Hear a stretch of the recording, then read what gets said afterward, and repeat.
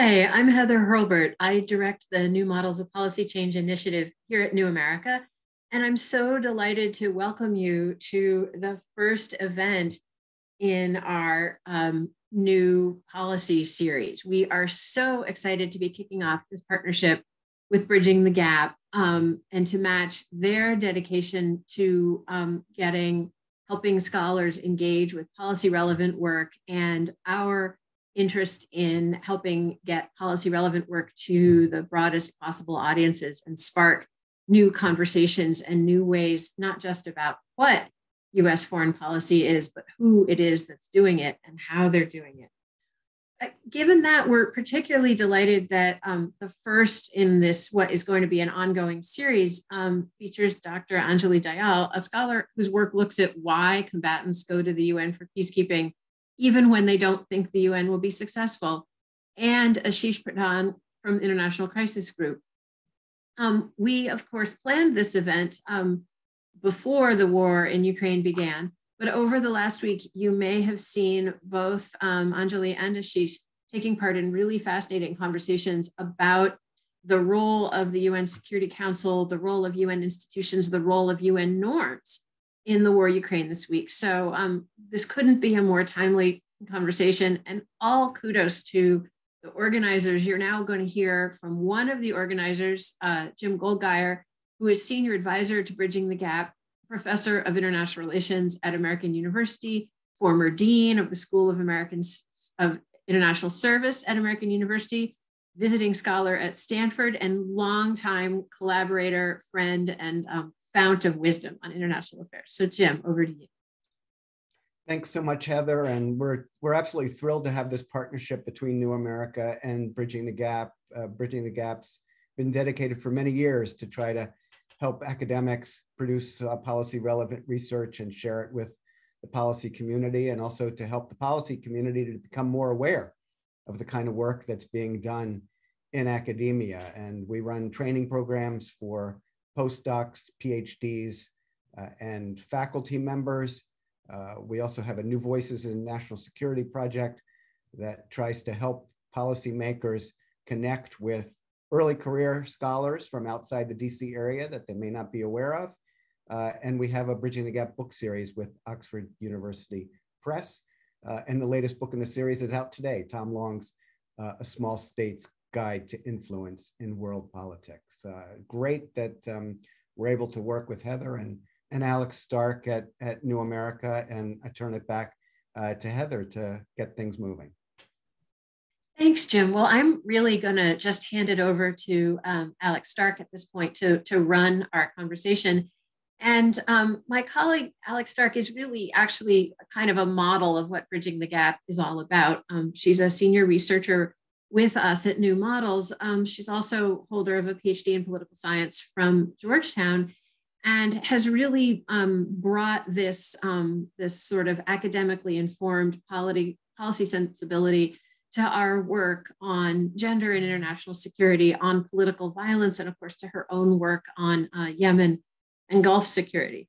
So Alex, I am delighted to turn it over to you to run this conversation. So we're, I think, really lucky to be joined today by two kind of superstar researchers.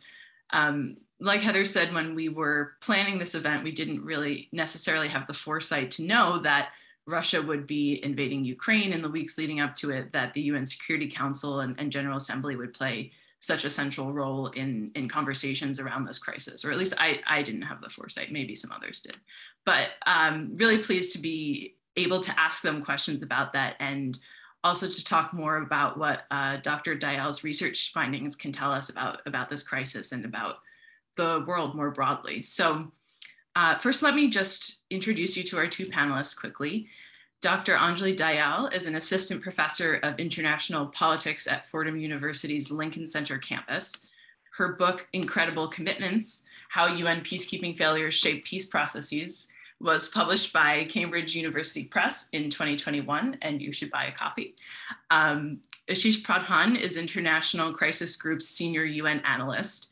He is responsible for Crisis Group's engagement with the UN Secretariat and Security Council members, and his work primarily focuses on African and Asian crises.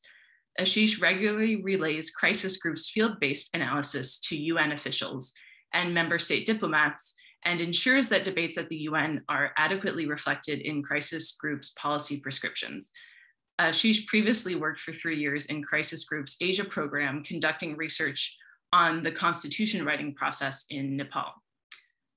So without further ado, let's jump straight in.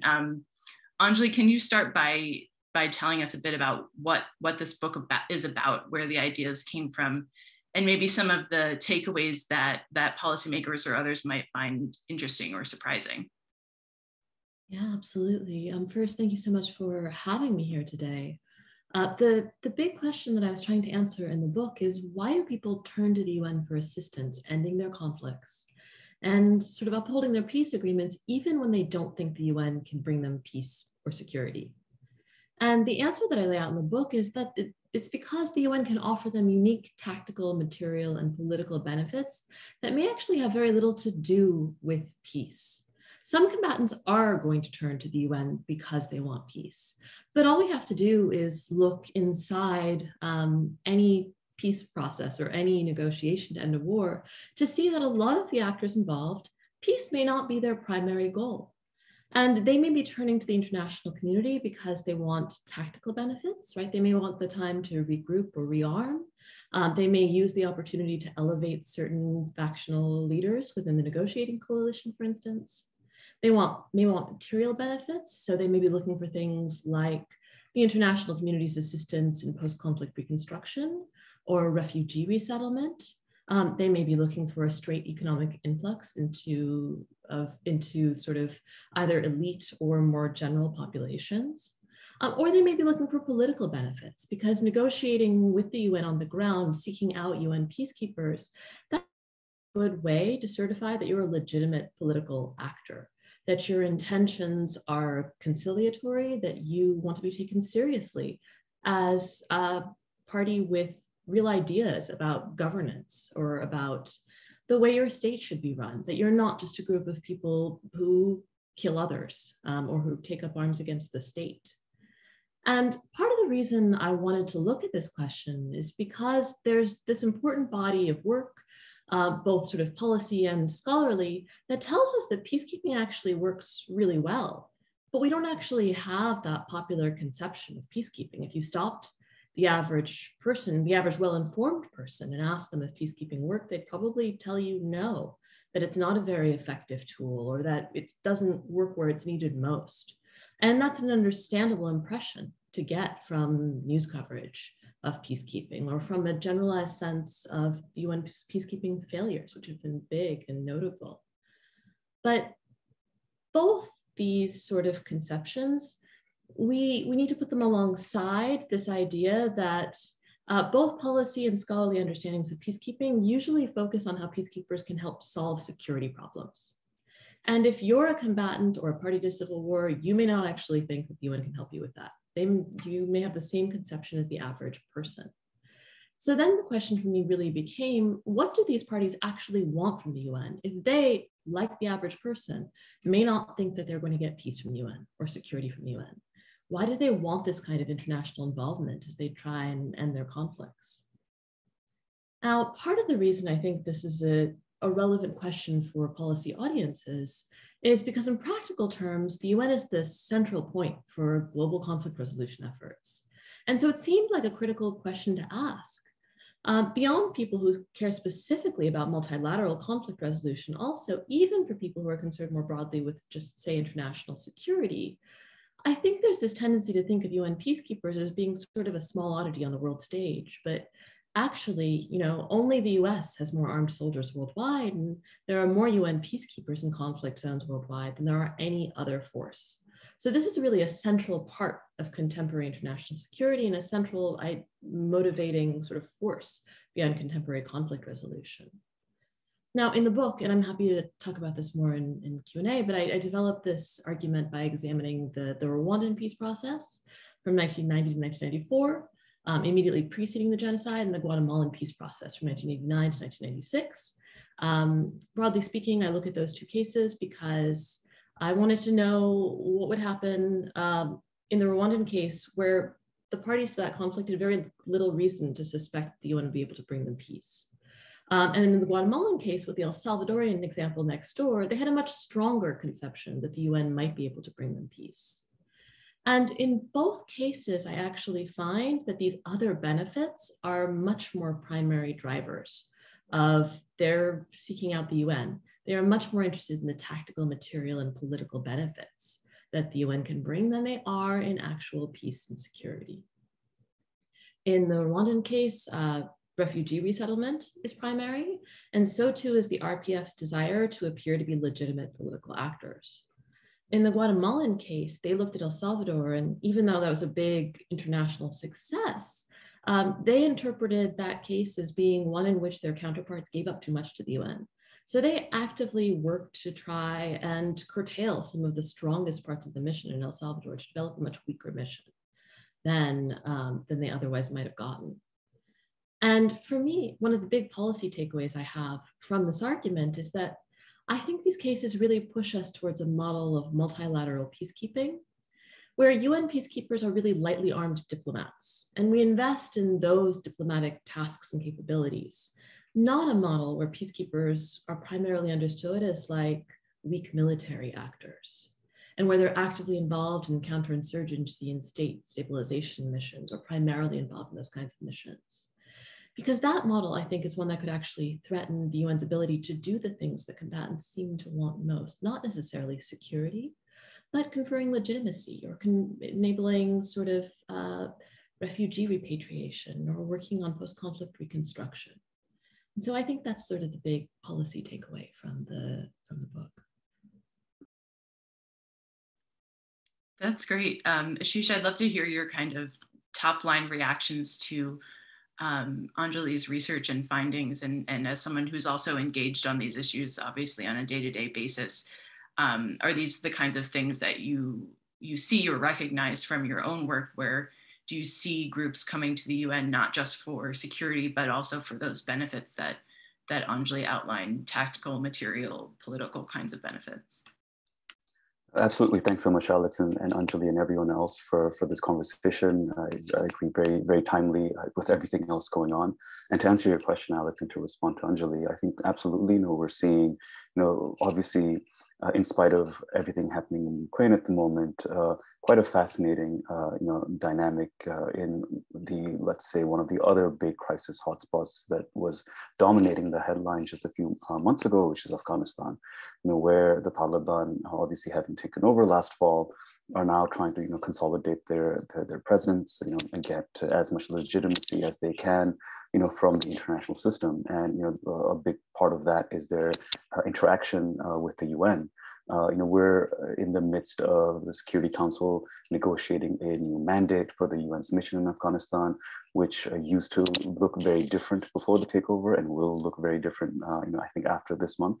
It's going to be potentially a sort of process that will end with hopefully a likelihood of the mission continuing to do a bunch of the same work it was doing along monitoring human rights, really keeping a track on the situation of women and girls, and these issues, you would think are quite, in some senses, maybe even non-starters for the Taliban, that they would never accept to having this sort of oversight from an international institution.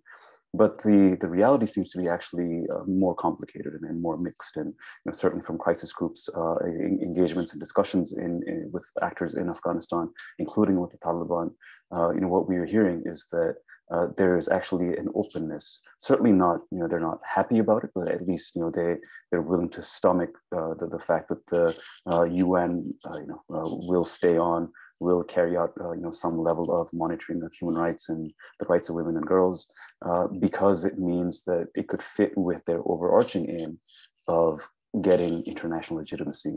And I think this is a controversial issue, and folks over at the UN, especially at the UN Secretariat, are very careful to note that whatever they do going forward will not be conferring even by default any amount of legitimacy, that they'll be working to compartmentalize as much as possible what they do on the ground. But this really speaks to, I think in a concrete way, the sort of incentives, sometimes they can seem quite perverse, that the incentives that conflict actors can have to see value in how they engage with the UN. Again, a lot of this is gets lost in the muck, and even when conversations and negotiations are happening with the council, what I mentioned can get lost. Especially when you have strong positions being taken by the likes of China and Russia, who come in and say that we absolutely don't think that the UN can continue to monitor human rights in the country because it's a completely new reality. But in a lot of ways, this conversation, the fact that it's more controversial in New York than it is in Kabul, I think speaks to these sort of varied realities. And just one other point that I really wanted to hit on before we open up for Q&A is Anjali's point about the fact that the UN still remains, for better or worse, a focal point for global conflict resolution. And there's been a lot of talk, in the past week and a half or so, rightfully so, about the place of the UN in the international system, but also specifically the place of Russia within the UN and within the Security Council, and whether that's something that could be changed. Lots of column lengths have gone into whether Russia can be kicked out of the UN or the Council, for example. Setting aside the fact that I think practically that's a really challenging prospect. It's more feasible to maybe look at their membership of the Human Rights Council in Geneva, for instance. But setting that aside, I think it could be a little bit, maybe not premature, but certainly might be you might be missing an opportunity in the future of using the beauty of the UN, which is that you have all of the member states, theoretically in the same around the same table. We've seen, even if it's very minute at times, benefits of the fact that states like pariah states, even like North Korea and Iran and others, have been continue to be members of the UN despite all of their let's say policy controversies, to be very diplomatic. But that's led to some benefits, and the sort of contact informally that happens between diplomats from Western countries and those governments in New York in itself, I think, has value. So I think it's worth thinking about that as well, is the fact that the actual benefits of trying to kick out actors from the UN versus the benefit of keeping them in for any potential future openings is worth considering as well. But maybe I'll leave it there to start, and very happy to go into other specifics in the Q&A. Yeah, on the question of Ukraine and Russia, Anjali, your book is about UN peacekeeping, but it's also really about why combatants in wars decide to engage with the UN, as you laid out. I know many of us were struck by the Kenyan UN ambassador, Martin Kimani's speech to the UN Security Council. Was it a few weeks ago now? It could be a few days, a few weeks, who knows, where he kind of opposed Russia's claims to Ukraine, and he said multilateralism lies on its deathbed tonight. Can you talk about why Security Council meetings like this one matter, even if they don't necessarily yield the kinds of tangible or material results that some might hope for? Yeah, absolutely. First, believe it or not, that was last week. But it feels like it was like years ago at this point. Yeah, there's I think an understandable urge to look at the structure of the Security Council, to look at the way it works in the world, and to think this is a useless institution at moments of absolute crisis. The Security Council is built by design to overweigh the political projects of the permanent 5 members of the Security Council. Right. The US, the UK, Russia, China, and France are given by the Charter an outsized role in maintaining international peace and security and the ability to shape it to their own will. And that obviously is a huge problem when one of the permanent members of the Security Council decides to engage in aggressive action or to violate the terms of the Charter, because then there's actually no way to hold them to account for that. The system is not designed to do that. It's explicitly designed not to do that. And it's understandable when people look at it as a result and think, this is corrupt, this is ineffective, this cannot protect people. And at the end of the day, nothing that happens to the Security Council in this way is going to stop Russia from invading Ukraine, is going to alleviate the suffering of Ukrainian people, right? The reason it remains an important chamber, I think, has to do with the fact that it is not just a space for those permanent 5 members in these moments of crisis. It's also a space for other states to reassert the value of multilateralism and to reassert the value of saying this is an illegitimate action. You may have done it, you may have been able to do it. We can't stop you from doing it.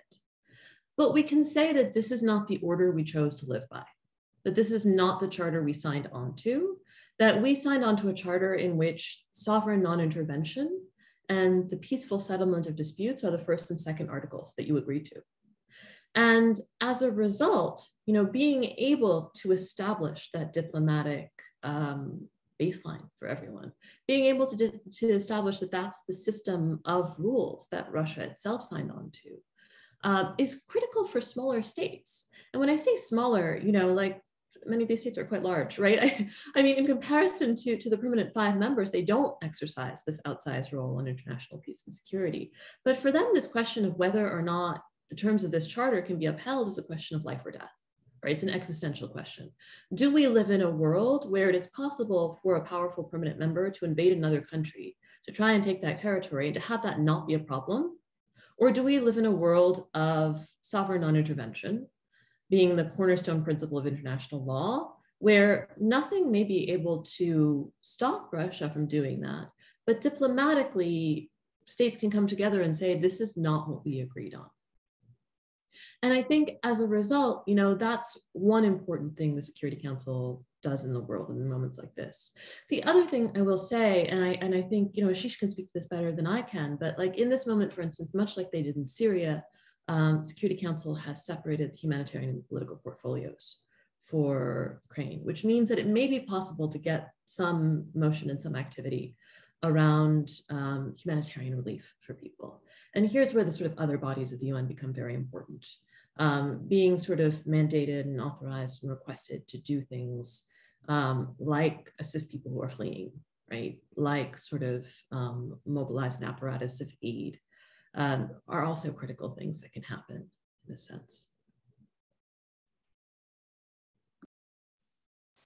Ashish, I'd love to bring you in on this question too. So did you have kind of takeaways from the past week or so of conversations in the Security Council and the General Assembly about Russia's invasion of Ukraine? What are you kind of hearing from UN officials or member states, and how they're kind of seeing the role of UN institutions in this crisis? Yeah, I think Anjali spoken about this in really eloquent ways. I think that sort of introspection about the fit for purposeness of the council in specific, but the UN as a whole, has been something that I think many of us have been thinking about. And I think to be honest, especially to Anjali's point about the fact that it's not just about the 5 permanent members, the other members and their efforts. And Anjali, you detailed this in your piece again, which might be either last week or last month at this rate. It's hard to tell.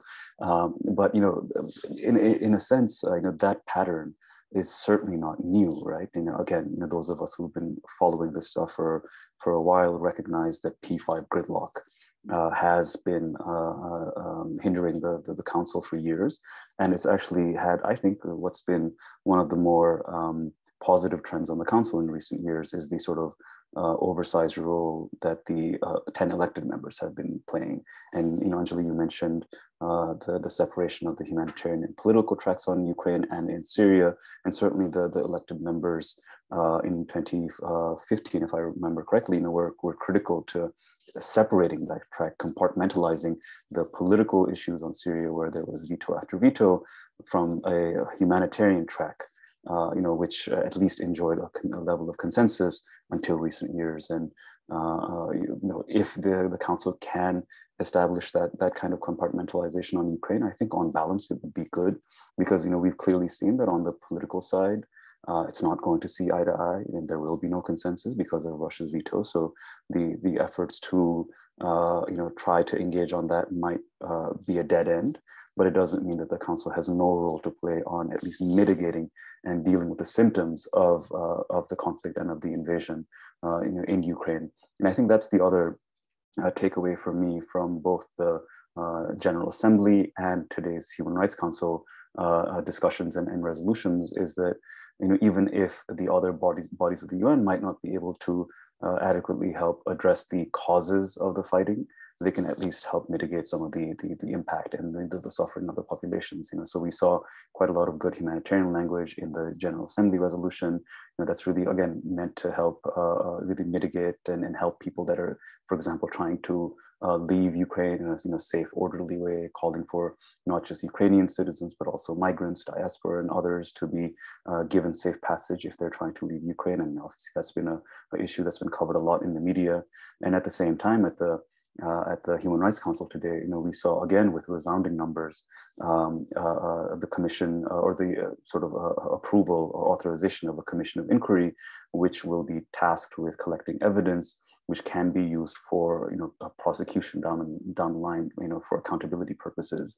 And it might feel in the moment like it is a little bit clutching at straws or what have you, but in terms of the sort of atrocities that are being reported so widely now, and maybe with increasing brutality, as we might see in the coming days and weeks, the accountability piece will be of increasing importance. So the fact that the UN can play a role there, I think at least underlines the fact that, again, at least in terms of the symptoms, it can be an important player. And I think just the final thing I'll say, is whether the council as a whole, and the place of the UN Charter that Anjali talked about, just a sort of an admission of guilt from my own perspective. I've been working in and around the UN for about 6 years, and I have to admit, usually watching speeches and statements, I would usually sort of fast forward through the parts where ambassadors or foreign ministers would be reaffirming their commitment to the UN Charter and to sovereignty and territorial integrity, because you took that as a given.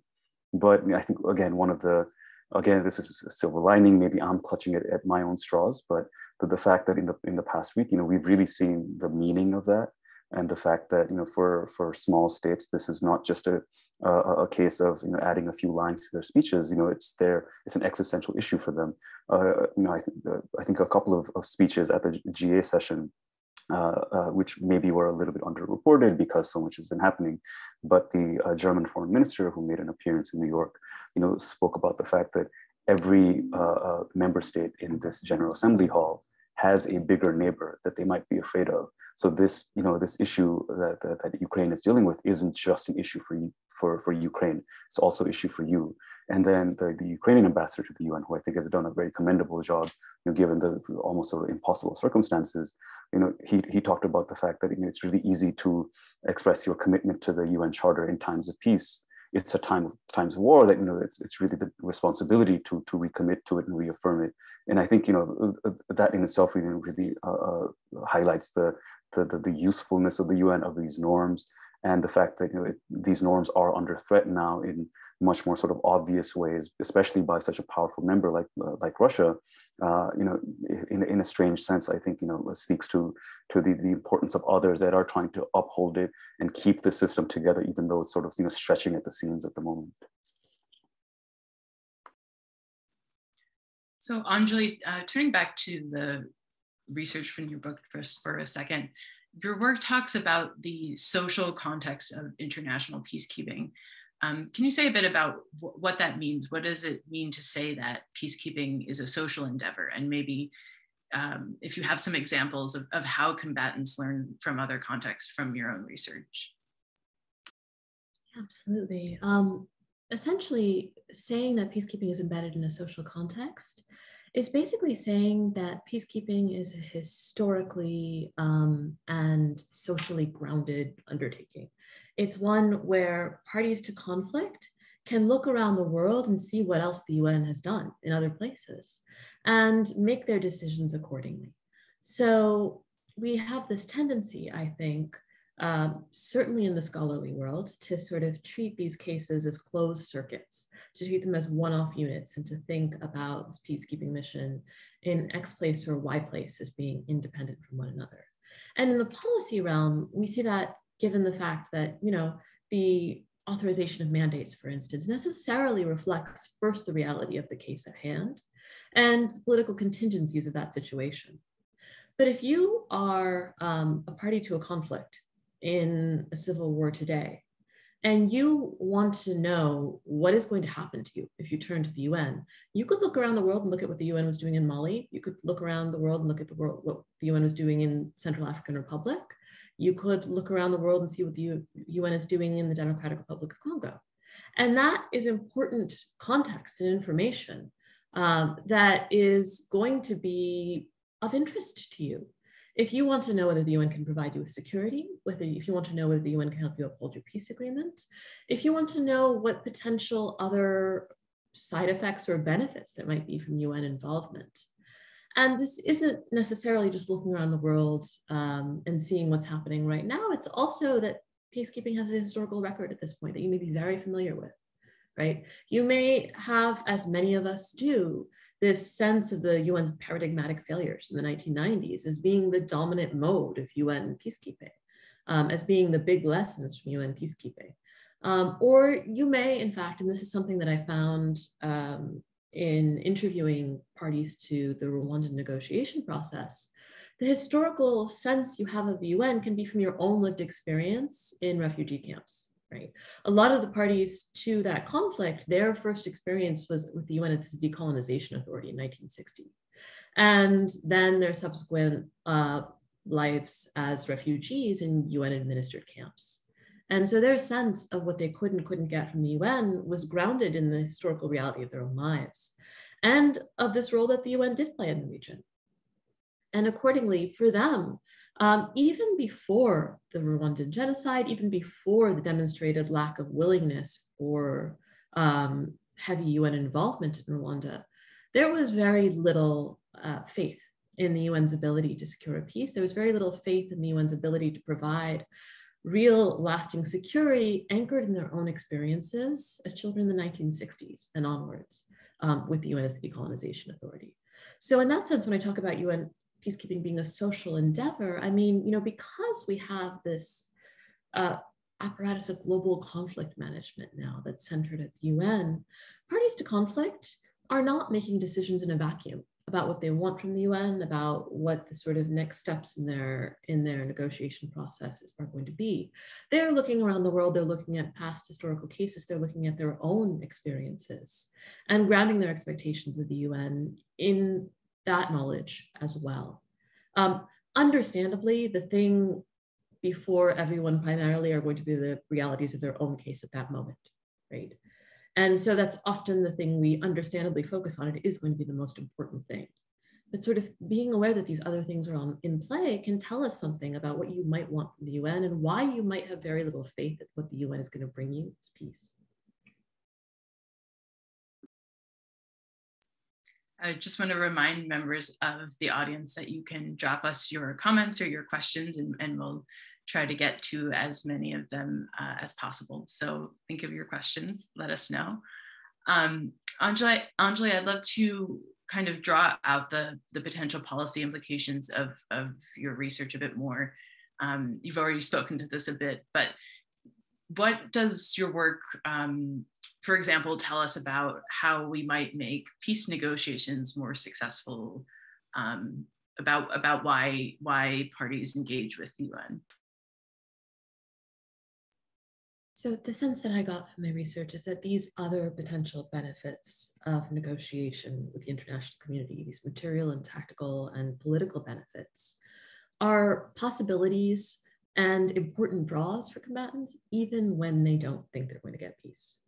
And for me, that sort of understanding means that there is a full, as we just talked about in talking about what the UN can still do in Ukraine, right?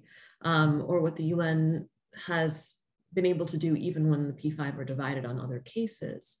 There is an aid and refugee resettlement and refugee management and political apparatus that the UN has that's really attractive to combatants, that doesn't rely on the military power that peacekeeping can bring to a case. It's very rare that what combatants want from the UN is the coercive ability to uphold their agreements.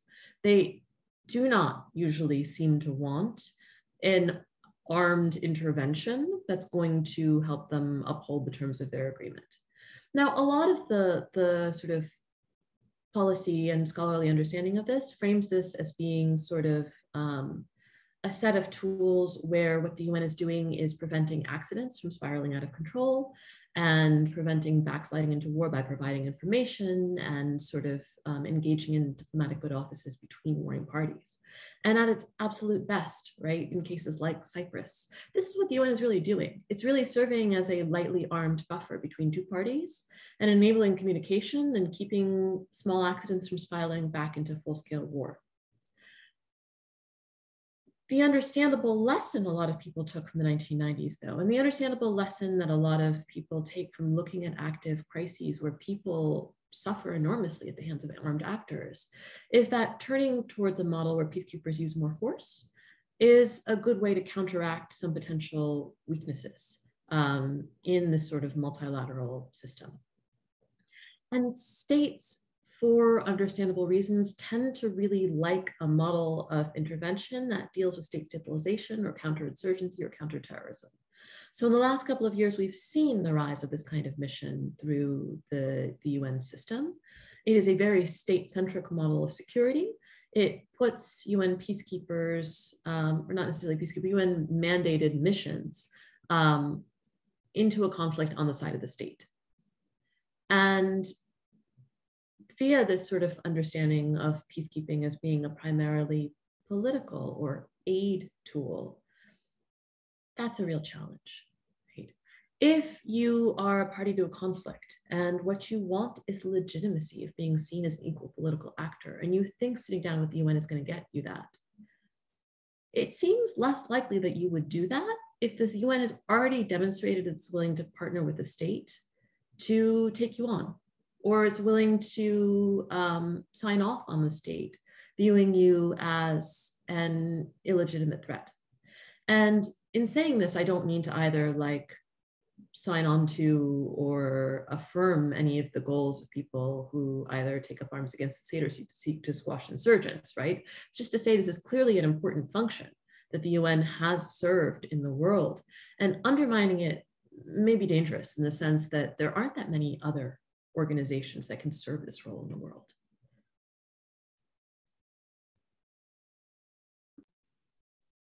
Ashish, I'd love to hear your take on this too when you're reading the book Incredible Commitments, or hearing about the findings from Anjali's research.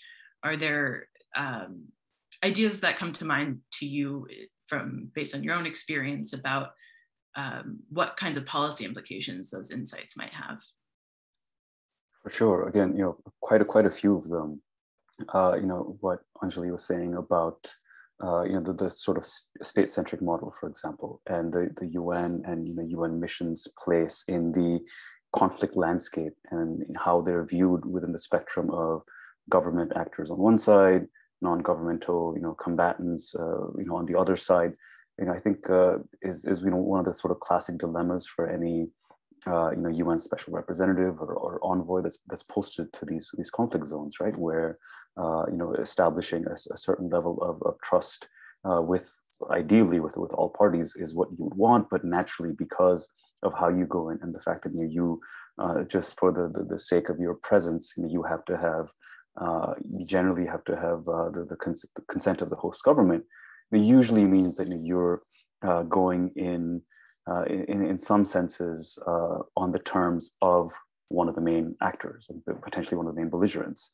And now that doesn't mean that it's carte blanche, right? And one of the things that I was thinking of, and one of the points Anjali was raising about this, reminded me that the UN obviously also has a role in negotiating this, that it knows what, for example, what the government might want as a sort of a baseline for its consent, but then the UN might know where its sort of a sweet spot will be in terms of where it wants to end up in terms of its priorities, tasks, and focus on the ground. And, sort of negotiating that down, finding some way that works so it doesn't seem completely on the side of the government and is still relatively impartial. And I think that's a challenge, and the UN does it better in some places than others. But also, this is something else that you've written about, Anjali, in your book is, and I think you flagged at the start as well, is how this can for conflict actors also impact their own internal dynamics. Obviously, no conflict actors are monolithic. They have their own internal pushing and pulling, and so we saw this play out quite clearly in the case of Sudan a couple of years ago, when the old UN mission in Darfur, which was sort of the more traditional peacekeeping mission, quite large in size and scope at one point, was drawing down.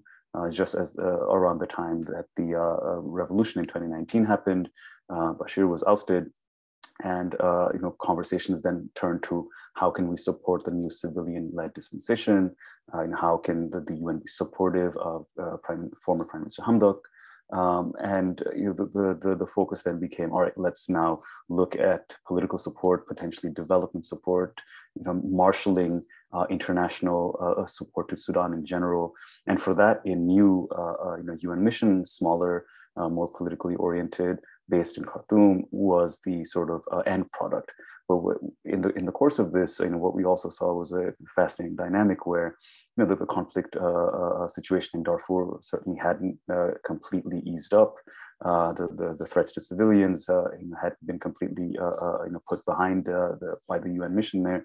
So there was an effort by a couple of council members in New York to see if there's a way to retain some level of military or police presence, UN presence on the ground to address these issues. But what we saw play out in almost real time over maybe I think 5 or 6 months in late 2018 and 2019 was different parts of the Sudanese establishment relay its views to the UN.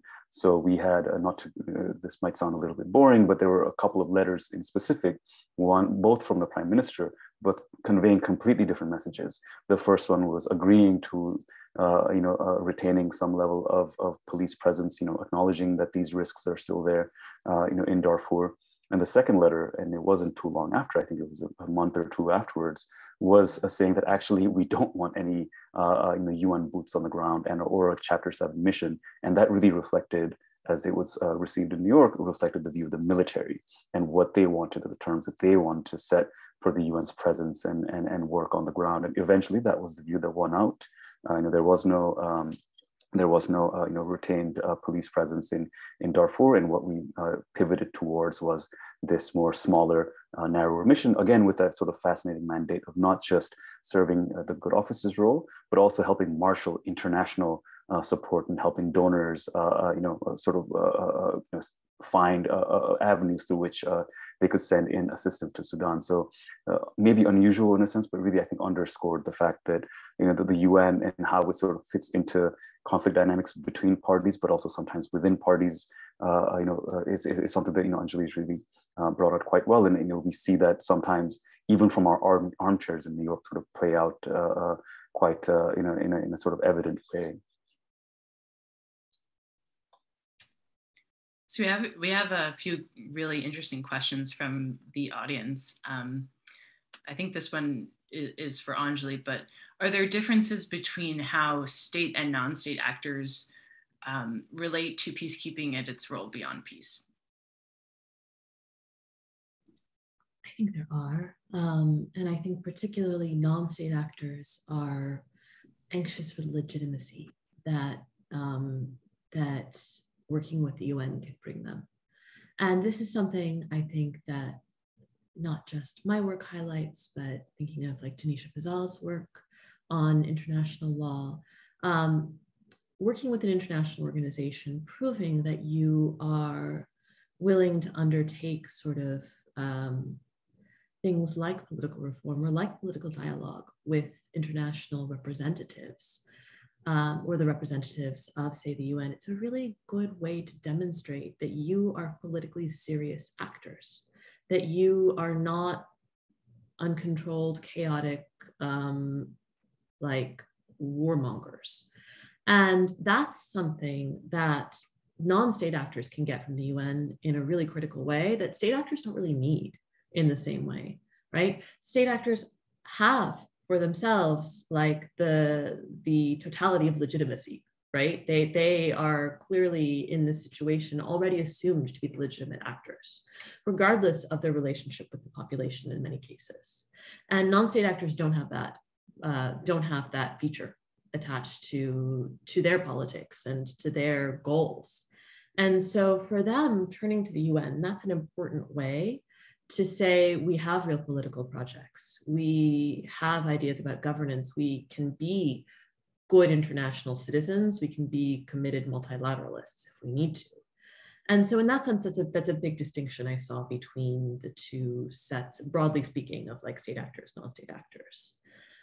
It's that actually sometimes non-state actors can prove to be more anxious and more willing to be sort of working alongside the UN politically and diplomatically. Just to tie on to Ashish's point a minute ago, one of the things we see in the scholarship on UN peacekeeping is that peacekeepers are really good at protecting civilians from non-state actors. They are not very good at protecting civilians from the violence of the state. And part of that has to do with the complexity of consent, as Ashish just said. To some extent, this is about requiring the state's consent to operate, which may curtail where you can go. It may curtail what kinds of situations you find yourself involved in. It may simply be a matter of capability, right? You may be outmatched by the state in some cases. But in either way, the relationship between peacekeepers and non-state actors tends to be one in which actually peacekeepers can better curtail the sort of potential violence that non-state actors visit on civilians. And the sort of relationship politically between non-state actors and the UN tends to be one in which seeking out the UN's legitimacy is more important to non-state actors than it is to the UN. So looking ahead to where maybe the future of UN peacekeeping is going, an audience member asked, do you see the UN peace function evolving over coming years, given heightening UN polarization around China's role? And maybe I'll tack on my own question, which is you've described this transition or kind of pattern where historically we saw maybe peacekeepers as lightly armed diplomats, and more often peacekeepers are getting involved kind of directly in these conflicts almost as combatants themselves. Wondering how that trend will kind of shape what you see as the future role of UN peacekeeping. I actually think Ashish can speak to some of these complexities better than I can. But, when we think about China's relationship with the UN and with peacekeeping, it is a complicated one, in part because China has been really committed to demonstrating it is a serious actor at the UN who takes the UN seriously, in part because China is also committed or has historically been committed to trying to curtail the more interventionist plans or perceived more interventionist plans of the P3, the US, the UK, and France. And in part because China has also committed to exercising influence at the UN by increasing the numbers of Chinese staffers, for instance, across different UN bodies and UN agencies. And part and parcel of that movement is this idea of responsible protection that China is sort of pioneering to try and reshape particular doctrines of peacekeeping and intervention into a model that they are more comfortable with. Some of my understanding, at least, is that some of what this entails is actually trying to curtail some of the more sort of like human rights dimensions of mandates, and to really focus on a more streamlined set of missions in some cases, or to emphasize priorities of aid over the priorities of things like protection or human rights abuses. And so I want to put that on the table, but say that I think that she's probably better positioned to answer this question about the sort of dynamic future of this as he sees it playing out right now. Yeah, happy to get into that. And I think, again, Anjali, your point about, peacekeepers as diplomats, I think really speaks to, I think where examples and missions in recent years where the UN has been able to play a more constructive and helpful role on the political side. And I think we can acknowledge that most missions serve different functions, and I think have been successful to varying degrees in those functions. But there are are some that are again, particularly sort of better at the political side, using their good offices. And, I think this is especially true in, and there's a lot of work that's gone into this, peacekeeping in what we call sort of complex security environments, especially asymmetric, in the face of asymmetric threats, especially in the context of where terrorist groups are operating. And whether it's in places like Mali, which has, I think, been in focus, for a number of years for the very unique set of circumstances that mission finds itself in, where for sure certain parts of the mission are bunkered down. They're deployed in remote parts of the country in central and northern Mali, where there aren't many international actors. So they obviously also have a target on their back, which limits what they can do. But I think the mission, has done well, again, to the extent that it can, to use almost sort of its presence and footprint in these remote areas to have some level of engagement, some level of what you could call sort of bottom-up political processes or engagement, maybe not completely sort of negotiation dialogue, but at least a certain amount of engagement. And especially when you're considering the fact that these are environments where, again, there are a few others that are present. There's value in having certainly the eyes and ears on the ground, but to also have that sort of exchange and that engagement with conflict actors. And certainly, I think Crisis Group has done a lot of work in terms of the need to engage with even some of these actors in the Sahel region, in Mali and the other countries in the Sahel, about pursuing dialogue where possible with some of these groups. And it's easier said than done, especially for governmental actors and for the UN, because again, you get into the sort of troubling territory of conferring legitimacy on an otherwise illegitimate actor or a very violent actor. But I think again, informally, behind the scenes, as much engagement as can happen, through the UN, through its peacekeepers, I think is its ultimate benefit. And the other part of this is, the UN's political function. I'm curious to see how that evolves. And I'll use the example of Central African Republic to maybe underscore, I think, one of the risks for the UN going forward, and the risks to UN peacekeeping, because I think it's gone from a country where the UN mission and its head, the special representative of the UN, used to almost play a political advisory role to the president. It's a political system where I think, especially with the current president, when he first came into office, it was relatively politically green, let's say, and needed as much handholding as possible in those early stages.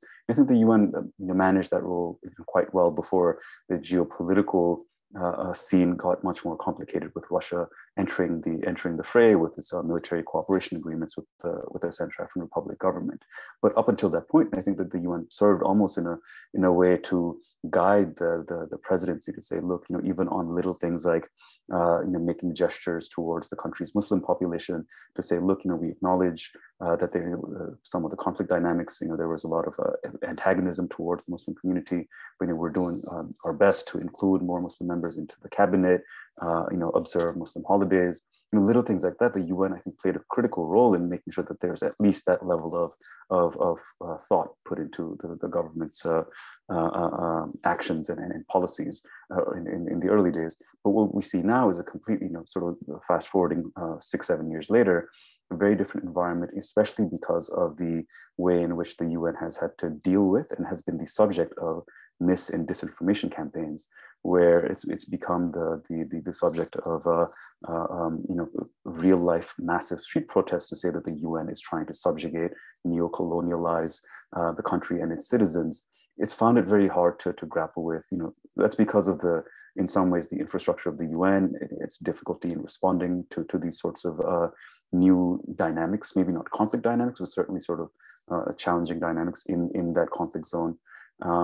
And I think how and whether and as much as sort of the situational awareness of the UN can be robust enough to account for that going forward, and then be able to address and let's say nip those situations in the bud, will be something to watch, because I think that's one of the key sort of changes we've seen in recent years. Well, I feel like I have dozens more questions to ask both of you, and could keep talking for a long time, but our time is drawing to a close. So maybe this might actually be the last question, but I also want to look ahead to the future, not just of peacekeeping, but also of the UN Security Council itself, especially in the context of conversations over the past week about, kind of the role of the P5, the legitimacy of the P5, lots of kind of questions coming up about potential options for reform. I know reform of the Security Council is a longstanding conversation, but it seems like maybe there's renewed interest in that conversation. I'd love to hear what you both think about the possibilities of reform and kind of the future of the Security Council. And then, absent reform, do you think, is it possible that we're witnessing, or likely even that we're witnessing, the decline of the importance of the Security Council as kind of a central institution of the post-World War II order, or are we seeing maybe something else? And I think, why don't we start with Ashish, and then Anjali can have the final word. Sure, thanks, Alex. That's something that we at Crisis Group have been thinking about as well. And I'll make a bit of a shameless plug. My boss, Richard Gowan, will have a piece on basically this question, I think sometime early next week. So we'll make sure to share that. But I think, in the short run, this sort of question of the council, its ability to function, right? I think we saw in the immediate aftermath of the invasion, and even until today, the council has been able to carry out its meetings and functions, renew mandates of missions and renew sanctions regimes, etc., relatively business as usual fashion.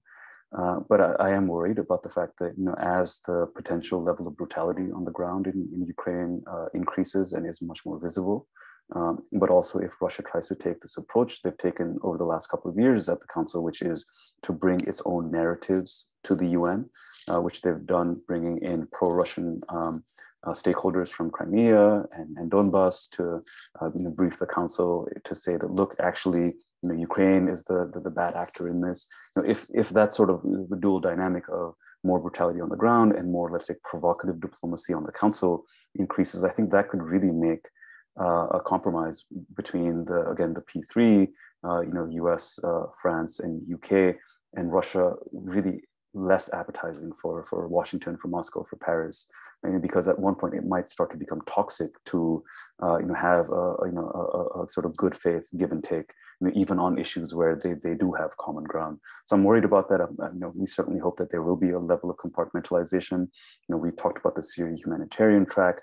That was one of the, I think, most notable areas of convergence between Russia and the US last year. In one of the few positive notes for the Council, again in the last year, whether that'll fall victim to the obviously this new reality that we're in, we'll find out in the summer.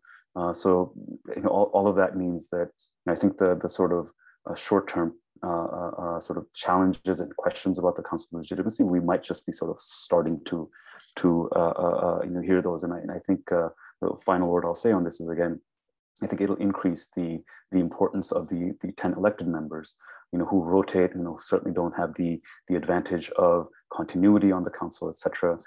But they are able to drive certain things. So whether it's bringing their own initiatives to the table at the Council, or basically sort of nudging behind closed doors the permanent members to find areas of common ground, or to propose things on the table that tries to bridge the gap between the P3 on one side and Russia and China on the other. I think that gives me a little bit of hope that, with proactive members of the Council, there can be certainly at least a minimum level of cooperation. But again, I think a lot of this will depend on how bad things get on the ground in Ukraine. So we'll have to see.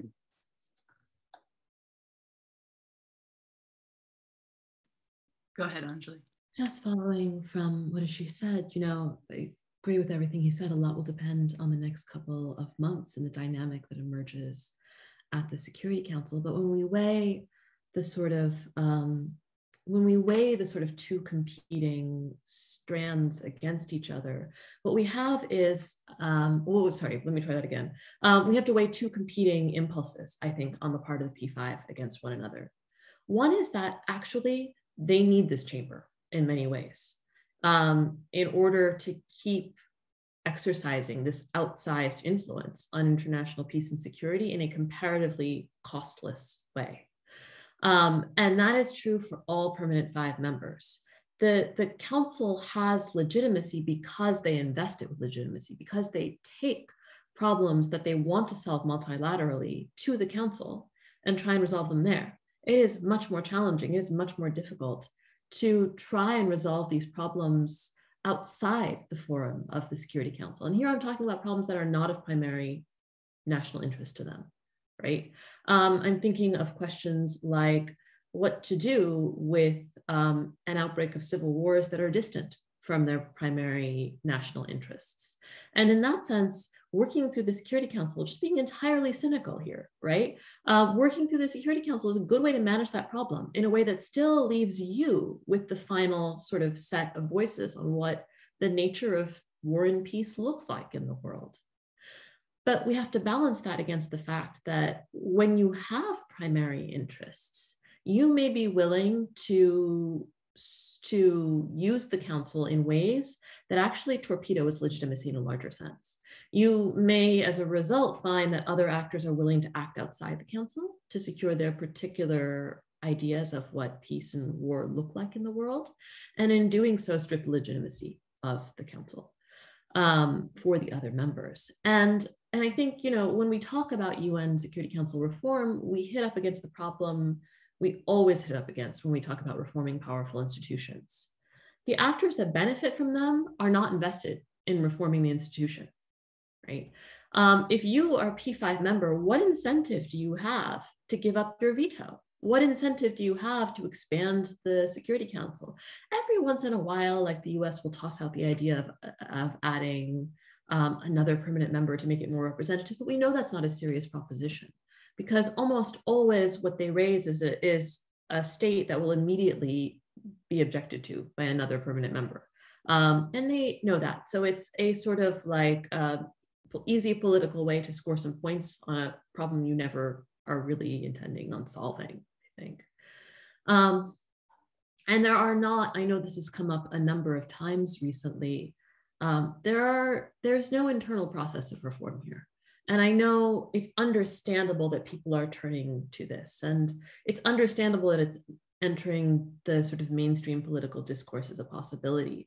But by the terms of the charter, there's really no way to reform the UN Security Council without the consent of the UN Security Council. And there's really no way to remove one of the veto-wielding permanent members in the UN. Beyond that, we probably wouldn't want to, right? Because we need a world in which these permanent members believe they are bound by this body of law, even when they act otherwise. And we sort of see that they accord this institution legitimacy because they feel the need to do things like bring in actors to spread disinformation, as opposed to just saying, we did it, deal with it, right? And so in that sense, there is this sort of competing set of interests to balance. And I don't know which one will emerge, but I do think we're at a very dangerous spot. In the same way, you know, we were in the early 2000s as well, following the US invasion of Iraq. This is another sort of turning point where we try and see what emerges and hope that it turns out to be something that, you know, furthers the interest of people who live in fear of violence and fear of death. Well, thank you so much to you two for these incredible insights. Thanks to our fabulous events team at New America who makes everything happen. Thank you to our friends at Bridging the Gap, Jim and everyone else. We're really thrilled about this new partnership, and we'll have a series of upcoming events featuring new and kind of exciting research to share with policymakers. So keep an eye out for that. And thanks so much, Anjali, for sharing your research with us, and everyone should check out her book, Incredible Commitments. So thanks, everyone. Bye.